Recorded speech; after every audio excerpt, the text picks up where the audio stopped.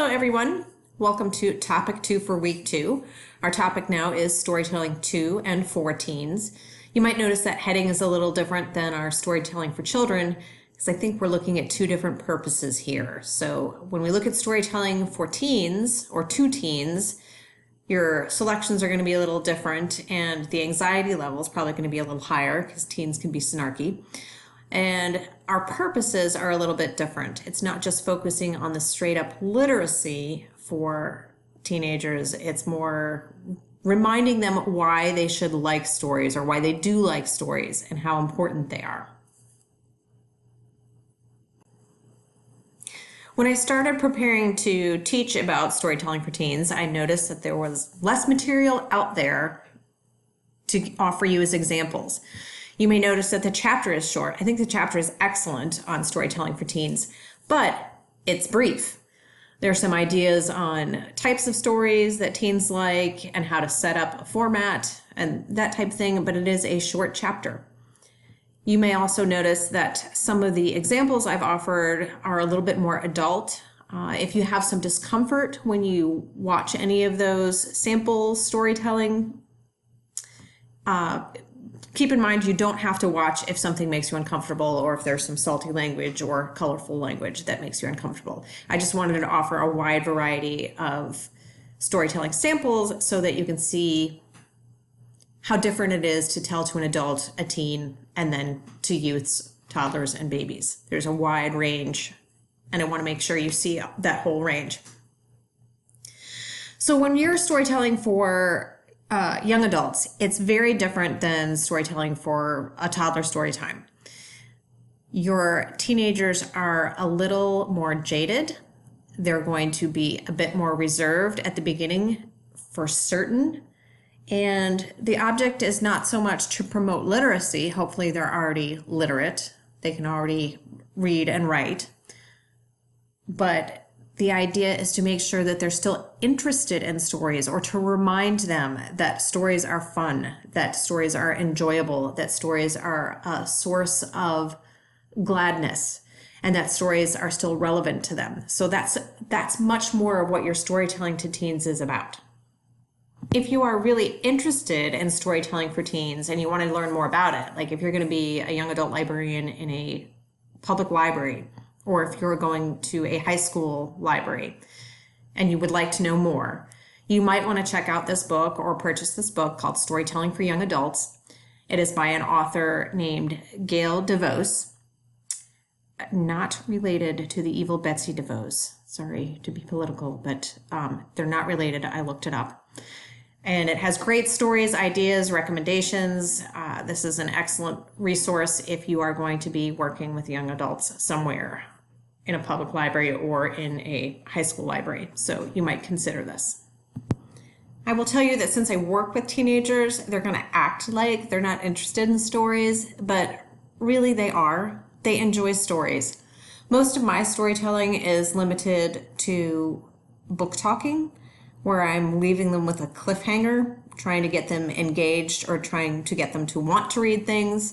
But I will tell you that teenagers still like to hear a story read aloud, and they get really angry if you don't finish.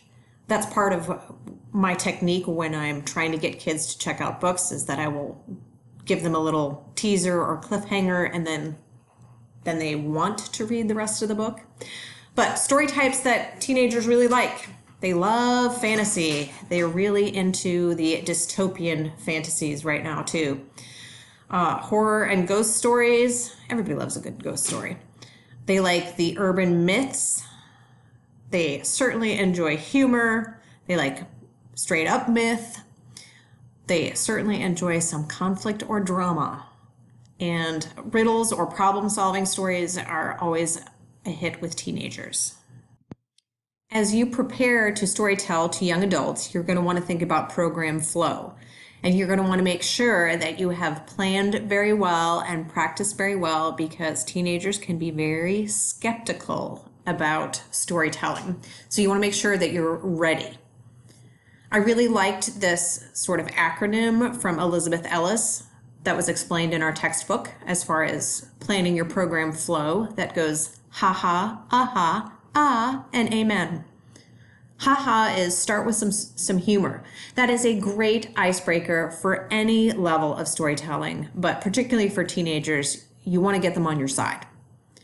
Then you might want to go with a aha story, pique their curiosity, some sort of riddle, a pourquoi, or a jump story that will really get them engaged and thinking about what you're doing. And then I like the idea of including the ah story. You want to engage emotions. You've already got them on your side if you've done your ha ha aha very well. So you want to engage the emotions and have something with deeper meaning. And then finish off with an amen story. It's a story to remind us or to remind your audience of ancient wisdom or some new insight. You want to leave your audience feeling like they're smarter or they are smart already from hearing your stories, or that they've engaged, or that they're clever somehow, or they feel better about themselves. So that amen finisher is a great idea. You may also notice that program flow in this particular lecture has been a little dodgy because I'm trying to watch World Cup while I'm doing it. I've got to turn off the TV, but hopefully I'll be a little smoother on the next ones.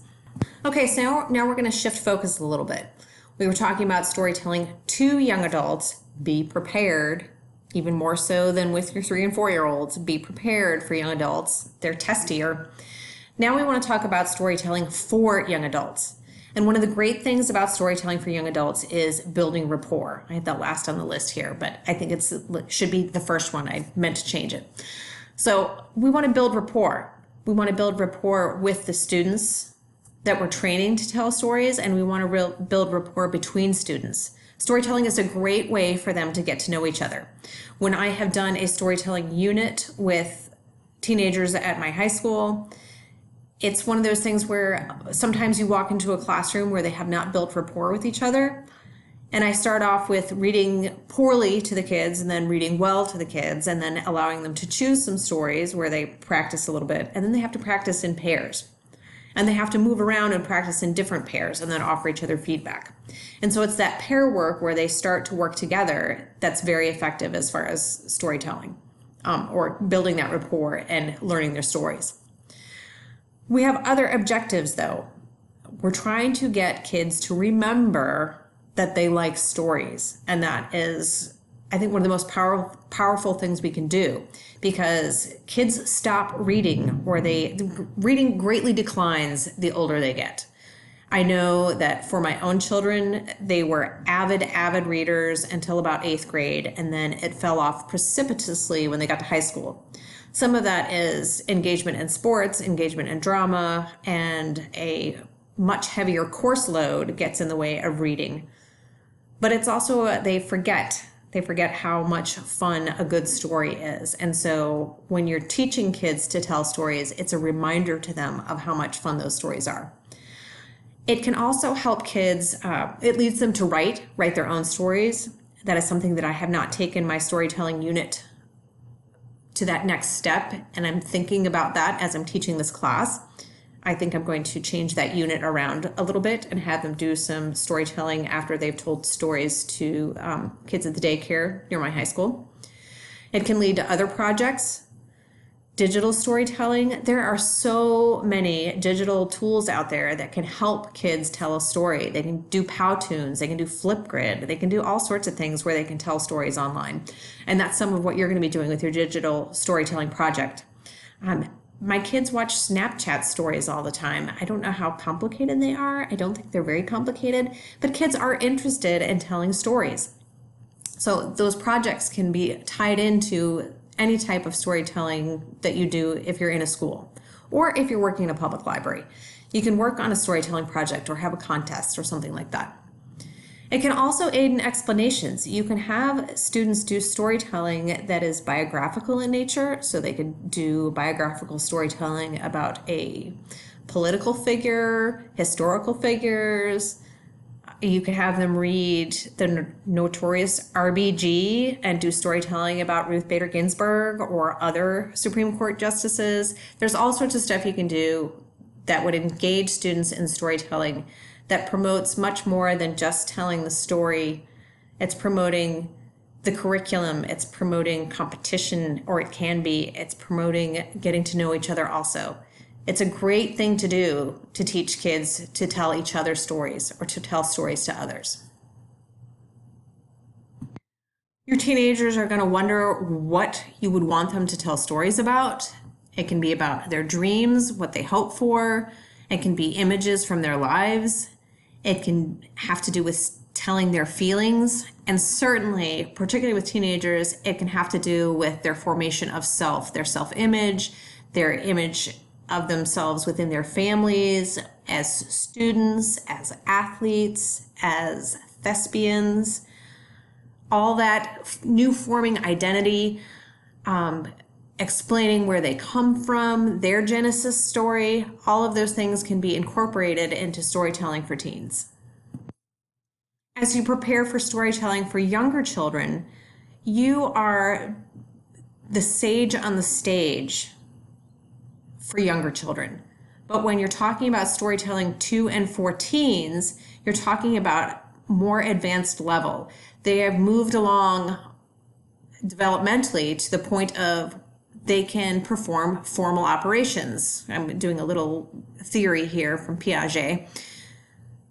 Teenagers can think in an abstract manner.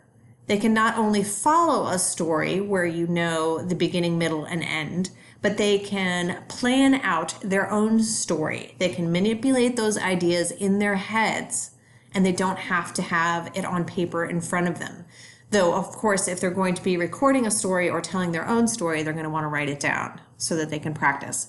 But it's that more formal operations that teenagers are capable of that makes storytelling with them, not just to them, really enjoyable and helpful educationally. Those formalized operations that teenagers are capable of do need some coaching from you. All those synapses are firing in teenagers' heads, and they have tons of distractions. That's one of the joys of storytelling to and for teenagers, is that if you can capture them, if you can hook them, you can help them disengage from some of the technology that is so distracting. I do want to tell you a little bit of a story about when I took my students to tell stories to the toddlers across the street at the daycare. I had a young man who was rough around the edges. He had tattoos and gold teeth and some dreadlocks and wore very saggy pants. And he really, I would have been intimidated by the fellow in a dark alley. I'm intimidated by most fellows in a dark alley. But anyway, he was a rough around the edges kid, and we took him to the daycare across the street from my high school. And he sat down with his book, and he was waiting to tell his story. And a little typical Southern girl who was about 3 or 4 walked right up to him. She was wearing a smocked dress, Mary Jane's, and lacy socks with a big bow in her hair. I'm not kidding. And plopped right down in this rough kid's lap. And he looked flabbergasted. He was shocked to have this child in his lap. And he looked at me and said, "What do I do?" And I said, "Read the story, man." And he's a kid who did not smile much, but I have never seen that kid smile that much as that day. He just could not stop smiling because this little girl had no fear, came up to him and plopped right down in his lap and was ready for the story. It was adorable. It's just one of those, it's that kind of experience that has me sold on getting kids to tell stories either to other children or to tell their own stories. One of the other benefits to having kids tell stories and hear stories and tell each other stories or to tell stories to them is that it really does continue to lead to that moment of, "I really like that story, Miss Haverkamp. Can you help me find another one like it?" I've had that even with the storytelling project where my high school kids read children's stories to other children. It reminded them, and they came to me and said, "Hey, I remember reading this story as a kid. Are there any other stories like it?"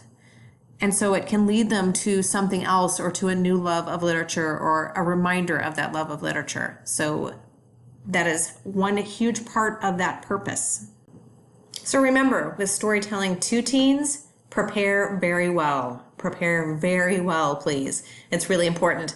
And You've got a number of objectives when you're telling 2 teens or 4 teens.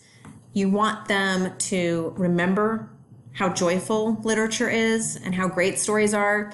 And you want to lead them to telling their own stories, to finding their identities and their voices and sharing that with other people, because storytelling is beneficial to everybody who engages. It's good stuff.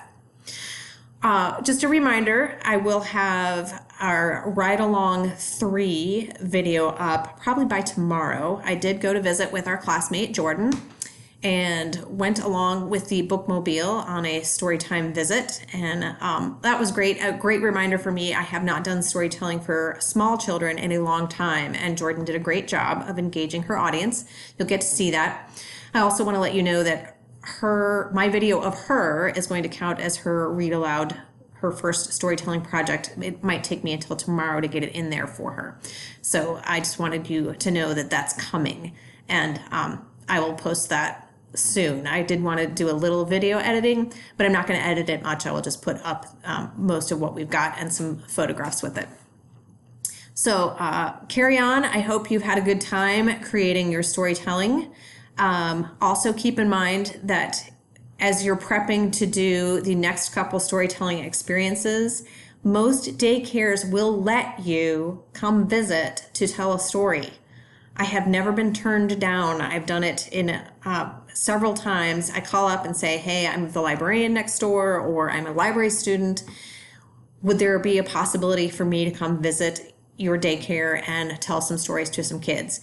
If you would like to try your storytelling out on a real audience, and I promise 3-year-olds are not that scary. They're not great audiences in some ways because they're a little squirrely, but they're not scary. I highly recommend trying to find yourself a live audience. Get out there, y'all. Tell your stories. Okay.